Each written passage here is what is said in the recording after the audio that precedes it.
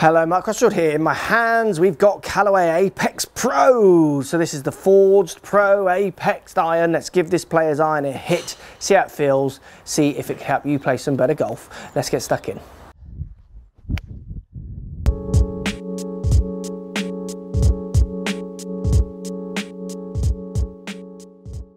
Right guys, forged Apex Pro from Callaway. We're getting slim sole, so medium to slim sole. Lovely, slimish top line, certainly not bladey, but it's slimmer. Next to no offset, fantastic sharp lines, beautiful presented face, grooves look sharp and nice, and it just looks like a pretty tour inspired iron. Totally can see where they're going with this one. You get a little bit of a cavity around the back, so you get a bit of what Callaway are famous for, which is forgiveness.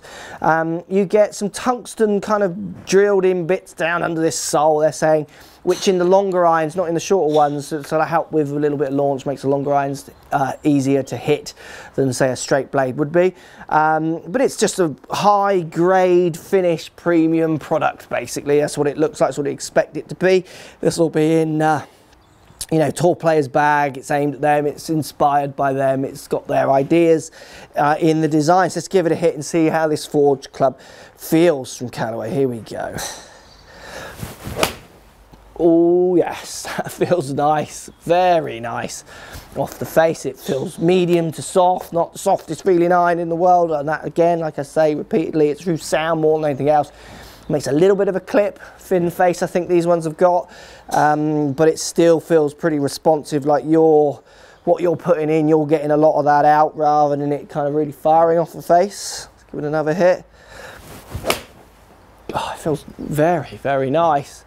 You know, this bracket of club definitely could appeal to a wide range of golfers, I still feel, on the quality of your striking.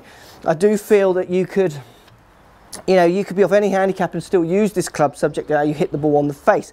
If you are able to hit the ball on the face in a consistent spot, but you don't deliver the angles correctly so the ball spins offline, you could still use this club, because the spinning offline is coming from the angles you deliver, and the feel will be coming off where you're in it on that face, built around the sound. But then obviously tour players who deliver good numbers with good strike patterns, this is going to be everything they want. Low handicap golfers, those kind of things. So definitely inspired and aimed at the lower handicap, but it's any range of handicap can use this club, which is always the importance of going and get fit in and working out where you're in it on the face and numbers you produce. Let's give it another hit. Definitely down by the ball, it is slick and gorgeous looking. So it's a very true kind of flight. I'm interested to see the numbers. It's not too high, certainly not low. I've got no problem getting that in the air, but I don't feel like I'm going to lose it high in any way at all. You know, it's what you'd expect it to be. A good, well-produced, premium player's iron. Now I've hit some balls, real balls, with GC2 HMT down here on the floor. Let's show you some of the data and show you how this club stacks up maybe to some others, to give you an idea if this could go in your bag and help you hit some better scores. But impressions of it, looks gorgeous, just really, really nice. And anyone looking for a player's iron, definitely go and check this one out. But let's look at the numbers. I'm just going to hit this one because I'm enjoying hitting this, and see what numbers it presents and how it actually performs with some real balls. Right guys, Callaway Apex Pro iron. This is the sleeker, better looking club. It definitely looks very good down by the ball. Let's look at some numbers. Launch angle 18.7, hitting a 6 iron here. Average carry 175, not too bad at all for that kind of style of club. I'm impressed with that. Peak height 32 yards. Again, I'd like to see that a little higher, keeping it in the 34 yards kind of range. 4,100 spin for 6 iron, not too bad at all. Ball speed 118. Look, the Apex Pro, for me there, I'm impressed with the distance numbers it's getting from the looks. Really good. So again, you're getting this kind of crossover between classic, very sharp, beautiful lines, but also some real performance in there as well, which is impressive, I mean, for distance wise. So very good numbers there. I'm impressed with that. Using my Pro V1X balls, my Titleist balls there that I game. So these are the kind of shots I'll be trying to recreate on a course. This is the data I'd be taking out on the course, and those numbers, that data, I could easily take that out and play to a very good standard to get the desired distances I need.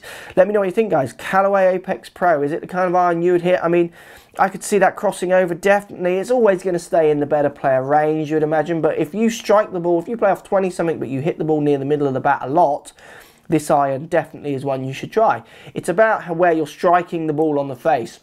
This club, you've got to remember, does not know what your handicap is. It only knows how you collide the ball with the face collides with the ball. That's all that ball's going to feel. That ball does not know what your handicap is. So if you collide with the ball well, but the face is offline, say, then there's your handicap shot. So you can't putt, that's why your handicap's up.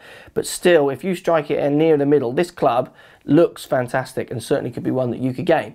But as a general rule, definitely towards that lower, better player handicap, I could see really falling in love with the looks of this one. Let me know what you think, guys. Very impressive numbers. I can't believe I'm getting those numbers from that kind of club. Let me know what you think. Post comments down below and we'll speak to you soon. So if you like what's going on here, don't be afraid to subscribe to the channel. Also thumbs up the video, post comments. Love to hear what you guys got to say. Let's keep it social. The more we talk, the more we share, the easier this game will get for everybody. So if you want to find me on Facebook here, you can find me on Facebook. If you want to tweet me, find me on Twitter here as well. Just follow the links, all in the description. Come and join the show. Get active, get involved, get playing some better golf. Thanks for watching.